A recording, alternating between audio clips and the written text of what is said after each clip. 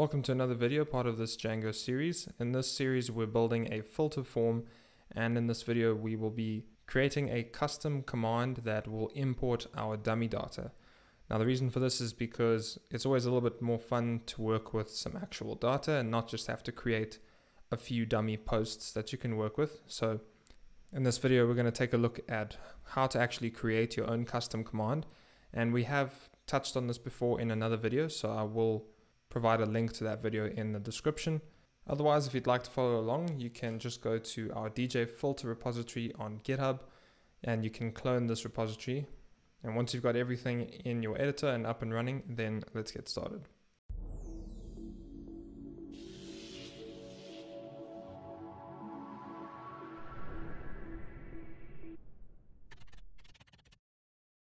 So I have the server running and we can go ahead and view this. And this is what we finished off in the last video. And so before we can actually use this, we want to have a little bit of data that we can actually filter. And earlier on, we actually set ourselves up to achieve this quite easily by creating our app, which had a name of core. And what that means is that you can actually create some folders inside this app that will house all your custom commands. So we can go ahead and start by creating a management folder. And inside there, we're going to create the commands folder. And inside here, you basically just create any Python file. The name is up to you. And the way that you will execute it is by calling the python manage.py, and then the argument will be the name of the file that you create here. So for example, if this were to be called create data.py, then we would simply execute that by just calling this with the python manage.py. So we'd say python manage.py create data, and that will then execute this command. And so we're just going to import the base command, which is what you need to create your own command. And this comes from django.core.management.base, and we just say import base command. And then we can just go and create our own class, which we'll call command, and say that it inherits from base command. And there are two methods that we need to pass in. The first is the add arguments, and you can actually see that it was prompted there. And we don't need this to return super of that, but we'll do something else instead. So you can see the arguments are self and parser. Now parser is what we use to actually add the arguments. So we say parser.add argument singular, and then as a string, we'll say this is the file name. Now the file is going to contain a list of journal titles, and it's basically going to loop through that file, which will be a txt file, and for each row in the file it's going to create a journal. Now if we just take a look at the models again, we're going to need to create all the fields on the journal when we do this. So the title is going to be inside the txt file, and then all these other fields we're going to randomly generate. Specifically, the publish date, views, and reviewed will be completely random, but the author and the categories I'm going to limit to a certain number of options. So for example, we could have 5 authors and we could have 8 categories, and the selection of those is going to be random. We're going to create some functions that will generate that for each of these fields. But for now, what we're going to do is just work on taking in an input, which is the file name. And we can actually pass in the type, which is going to be string. And we can also pass in help, which is some help text for what this argument is actually for. And we can say this is the txt file that contains the journal titles. And so there's our argument, and that's it. That's the only argument that we need to pass in. And so now that we've added an argument, the second thing to do is to handle it.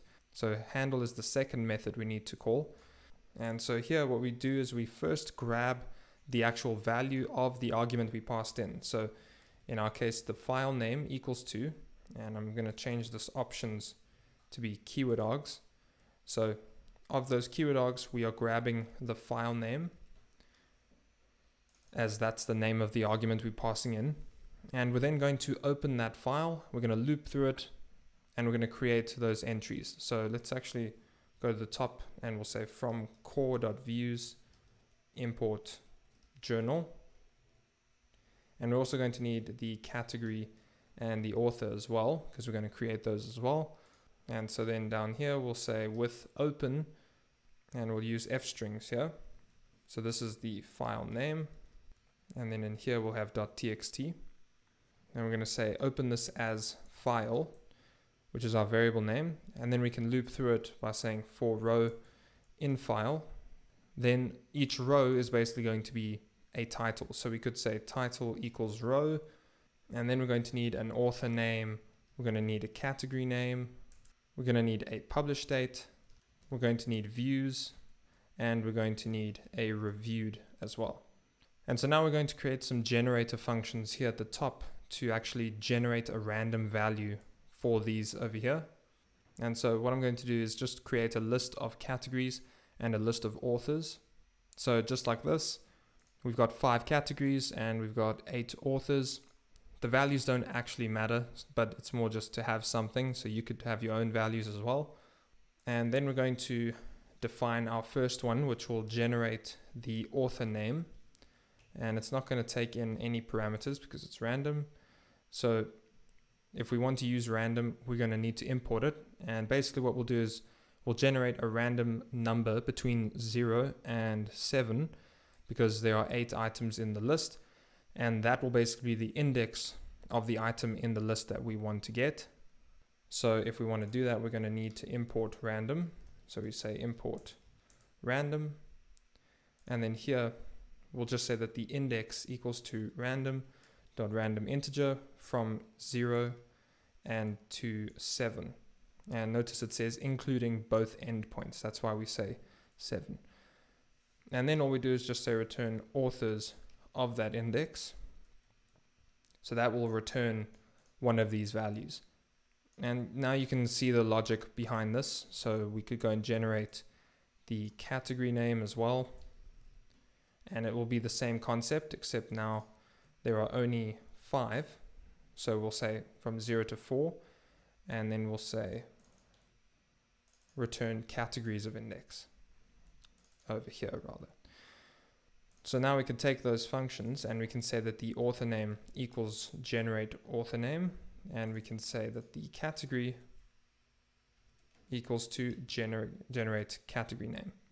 Then generating the views is quite simple. We'll do that one first. We can just say define generate view count. And again, we'll just use random integer. So we'll say return random.random int. And I'm just going to say from 0 to 100 because the list that I have of titles is only about 250 titles. So to keep the numbers within a small range so that we can filter it and still have some journals left on either side of the filter, we're not going to spread the data too much. So there's the generate view count, and then we can just say just like that. And then we'll do the reviewed. So we'll say define generate is reviewed. And here we're basically just going to generate a random integer between 0 and 1. If it's 0, then it's false. If it's 1, then it's true. Because remember, the reviewed is a Boolean field, so it needs to be passed a value of either true or false. So we'll say that the value equals to random.random integer from 0 to 1. And then we'll just say if val equals 0, then return false. Otherwise return true. And then we'll just pass it there. And then lastly, for the publish date, to generate a date, there are quite a number of ways you can do this. You can also just check Stack Overflow and how to do this. And even though we are using a date time field, that means that we could specify all the way to the hours, minutes, and seconds. I'm just going to keep this as a date just to keep it simple. So what I'm going to do is I'm going to generate a random date time object, which is basically going to be between 2 years. So we could say between 2000 and 2030. And then we can say the day is between 1 and 28, just because of February. And then we can say the month is between 1 and 12. So that way we're always generating a random date between those two time periods. And if you wanted to go all the way to the minute and second, then you could also do that. But so we're going to need date time. So we'll import it here at the top, and then we'll just come down here. We'll say define generate publish date, and then we'll just say return datetime.date. And here we need to pass in a year, a month, and a day. So what we can do is we can just say random.random integer from 2000 to 2030, and we could actually do this. We can say year equals this, month and day, and we'll say month is between 1 and 12, day is between 1 and 28, and then we just pass in year, month, and day. And so that is our date time. So now we can just come here and we'll say generate publish date. And so then we can just print this out. So we'll say print all those fields, and then we will run that. And we're saying, oh, this is meant to be core.models. Let's try it again. And now it's saying that the following arguments are required, which is the file name. So I'm just going to go and paste this file in here, and you can get this from the repository. And so this is basically just a list of U2's albums and U2 related titles. So there it is. And now we can then pass that in. So we'll say create data, and we'll say that the argument is titles. And now you can see it's printing all that data out. So you get the title, music is the category, Michael is the author, and then there's the date, and then views is 67, and it was reviewed. So that is our random data. Now we just create the actual journal, the author, and the category.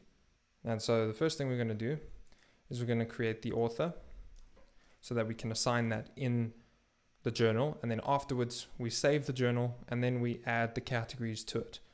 And that because the categories are a many-to-many field, we can't add the categories without the journal being saved first.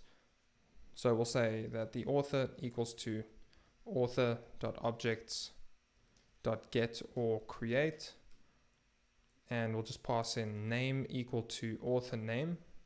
Then we can say that the journal equals to a journal object, and we're just going to pass in title equals title, and then author equals to, then here we just need to do another query, otherwise it doesn't save it correctly. So we'll say objects.get where name equals author name, and then we'll say that the publish date equals to publish date. We'll say that the views equals to views, and we'll say that reviewed equals to reviewed as well. And once we've created that, then we can say journal.save, and then we can create the categories. So here we'll say category equals to category, and we'll say name equals to category name. Then we'll say category.save, and then we'll say journal.categories.add category. So now every time we loop through one row, it will create the author if it needs to, and then it will create the journal, and then it will create the category. And actually I think we can do this a little bit better. We'll say .objects.get or create, and then we'll do the same sort of thing here. We'll say category.objects.get where name equals to category name. That's our script. Then just to end it off, we can do this right at the end of this entire loop. We can then just say self.standardout.write, and we'll say self.style.success, and we'll just say data imported successfully. So now let's try run the script. So Python manage.py, create data, titles, and okay, we're just not meant to save there anymore. Let's try it again. And there we go, data imported successfully. And we can see this in the admin if we just run the server. And let's go here. And if we go to authors, there you can see all the 8 authors. Categories, there's all 5. Journals, there we go. So 256 journals. And now we actually have some data that we can filter. And so that is all we're going to be doing in this video. In the next one, we'll get started with actually filtering the data now that we have some. So if you enjoyed this video, leave a comment down below. Let us know what you thought. And otherwise, thanks for watching. Don't forget to subscribe, and we'll see you in the next one.